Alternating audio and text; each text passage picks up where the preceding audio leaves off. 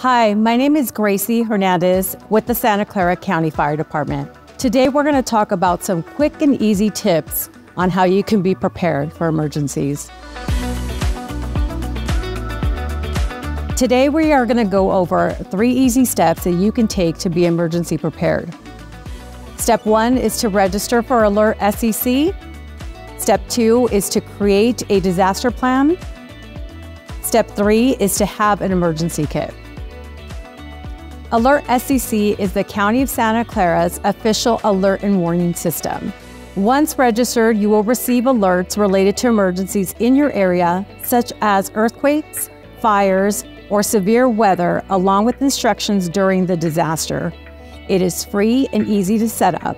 You can receive notifications through your mobile device, landline, and/or email. Go to alertscc.org today and register. Next, I would like to discuss how to create a disaster plan. Your plan should include the following: establishing a meeting place to reunite with your family after a disaster, establishing an out-of-area contact, creating a list of phone numbers and important emails to contact family members, and what items you will be taking with you when you evacuate.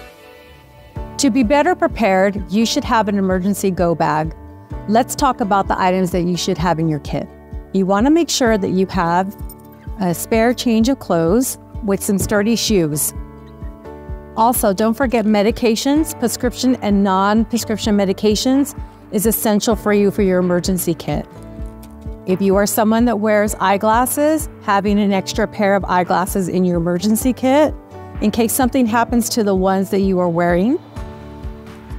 Work gloves, and also medical grade gloves, N95 mask, a hand crank radio to charge your devices, flashlight with batteries, food and water enough for 72 hours, a utility knife, emergency poncho, a Mylar blanket, glow sticks, and don't forget your toiletries.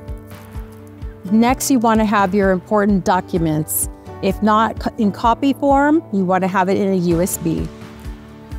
And don't forget your pets in your emergency plan. We want to make sure that we have food and water for them as well. And don't forget to include a pet carrier and leash into your emergency kit for your pets. They will get scared during emergencies. It is also important to include a first aid kit. This is an emergency kit that you could create on your own. Also, you have the option of buying a pre-made emergency kit. This is an example of a pre-made kit. And you'll see it has the items that we already placed in our emergency kit that we created together.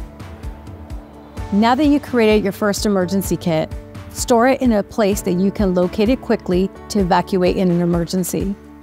You can store this bag in a hall closet, garage, or even the trunk of your car. Thank you for taking this critical step in becoming emergency prepared. I invite you to join us for complimentary workshops on emergency preparedness. To find out more information, visit us at our website at sccfd.org.